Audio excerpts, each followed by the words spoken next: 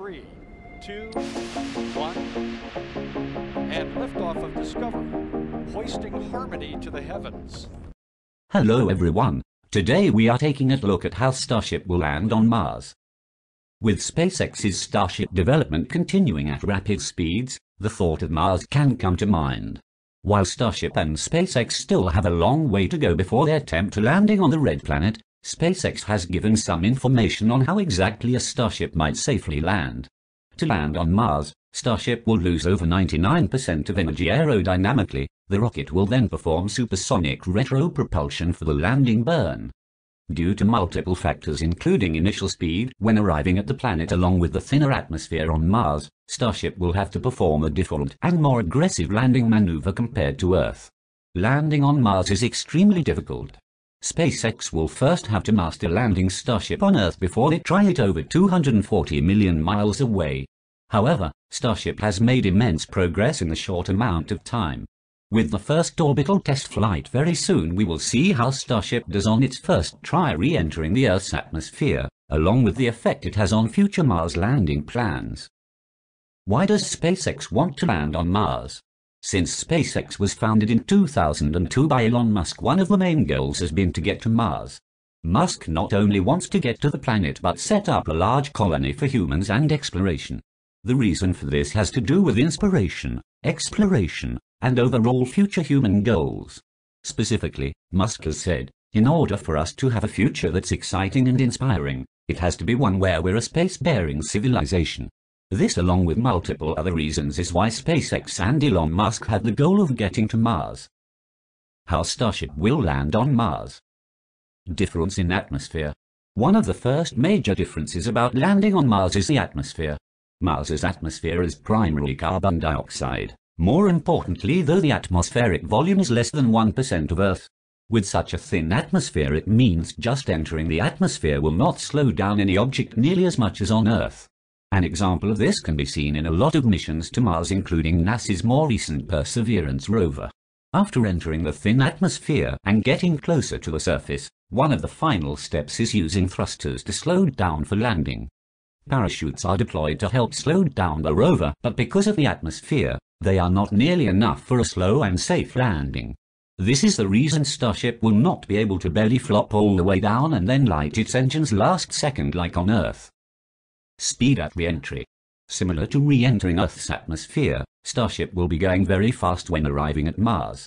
In a Mars landing simulation video released by SpaceX in late 2019, it mentioned the hyperbolic entry speed at up to 7.5 kilometers a second. This speed is an immense amount of energy that SpaceX and Starship need to get rid of prior to landing.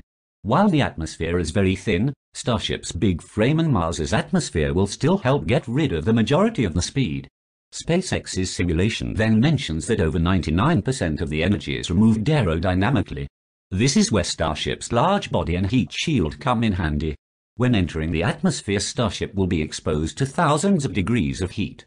Thanks to Starship's stainless steel construction and large heat shield array, it should be capable of withstanding the heat. Once close to the surface, Starship will have slowed down over 99% just from entering the atmosphere. Starship will now have to complete a landing burn. Aggressive landing burn. The final and arguably most complicated step of the Mars landing process is the landing burn. We have seen Starship fall back to Earth and relight its engines to land, but this will not be the case on Mars. As I mentioned before, there are multiple reasons why Starship will be going much faster than on Earth. This makes it impossible for Starship to just flip at the end and land like we have seen so many times. SpaceX instead has different plans for a much more aggressive landing burn. SpaceX's simulation showed that around 2.5 kilometers in altitude, Starship would slightly reorient itself and light its engines. Specifically, Starship goes from a belly-first approach to engines angled towards the ground. The rocket then lights its engines for a total of around 40 seconds before finally touching down slowly on the Martian surface. From when Starship first lights its engines to landing, the rocket will have gone from Mach 2.4 to completely still. It's important to point out that this simulation is an older one. The Starship model in the video is completely different, and a lot of things have changed. However, the simulation still gives a good idea about some of the numbers during re-entry and what SpaceX is thinking to safely land on Mars. Heat shielding. Starship's heat shielding is vital to surviving a Mars re-entry. With temperatures reaching thousands of degrees, the rocket will need to be capable of handling very high heat. Currently, Starship has two important features that will help with this process. One is its heat shield and the other is Starship's stainless steel construction. A unique part about Starship is using stainless steel as the main construction material. While steel is a lot heavier than other common rocket materials, it is very cheap and has high heat resistance. The high heat resistance is not enough by itself to keep the rocket fully intact on re-entry, but it helps a lot when combined with a heat shield. The heat shield is also necessary for landing on Mars. SpaceX is working on installing and testing a large grid of heat shields covering over 50% of Starship's body with hexagonal tiles. These tiles are mostly uniform and meant to be affordable, quick and easy to replace, and most importantly heat resistant. The combination of these tiles and Starship's stainless steel construction will help the rocket survive the intense heat and power when entering the atmosphere. Progress on Earth. Before Starship gets anywhere near Mars, it needs to be perfect through tests on Earth. SpaceX has continued to rapidly develop Starship through a constant construction of prototypes and tests. So far, SpaceX has performed a large array of tests including static fires, cryo tests, 150-meter hops, and 10-kilometer flights. SpaceX has been successful at least once in all of the tests listed.